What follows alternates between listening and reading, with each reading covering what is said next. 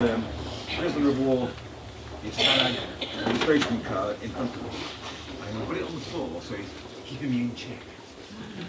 Let's hit this on.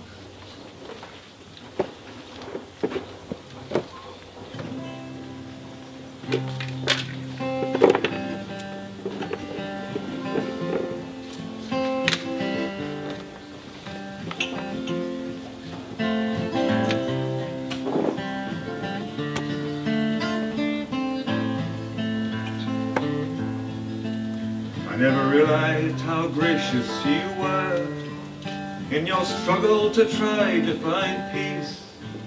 All the things that you said and the life that you led compounded your nobility. My father was a sailor by trade. He sailed all the 7 seas, from Chile to Argentina and the wild shores of Barbary. Faded photos of those magic days, of him drinking and laughing with friends, pretty girls at his side when the world was his bride and he thought it never could end. And the world went to war. He was on the Atlantic convoy. It was colder than hell up there on the bridge, and he was not much more than a boy. And a U-boat torpedoed your ship. A machine gun the men in the boats. They spared just a few. One of them was you. You wore the guilt like a coat. I never realized how gracious you were in your struggle to try to find peace. All the things that you said and the life that you led compounded your nobility.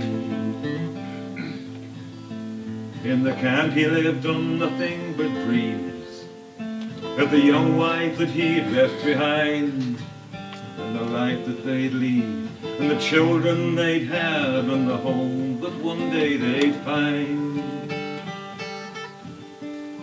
But the war left you broken and old, a shadow of the man you'd once been.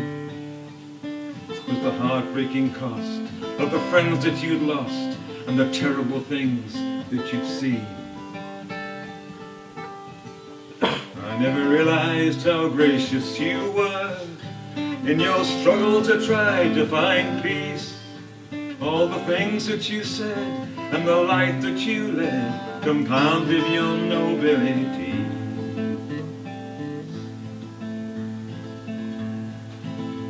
But you found your heaven on earth in that cottage where I was raised. It was deep in the country and far from the world, where you lived out your halcyon days.